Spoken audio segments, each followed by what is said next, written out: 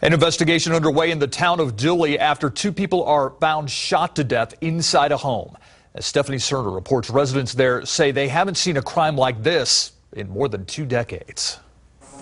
Angel Vasquez lives just down the street from where police found two men shot to death execution style. I don't know, it's just pretty shocking that it's so close to my house that I can see everything from here.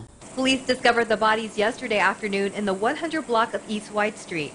They say a friend of one of the victims was going over to visit when he found them shot to death. Found the bodies, ran outside, waved an officer down, and that's how we got news of it. And while residents tell us that a crime like this is rare in Dilley, those we talked to today say they plan on being a little more cautious. It's pretty scary right now because we're almost across from the border, and like Dilley's an hour away from Laredo. So it is pretty scary. Even though my family's real close to it, that is pretty scary for me. I've been here since September of 2012. This is the first time.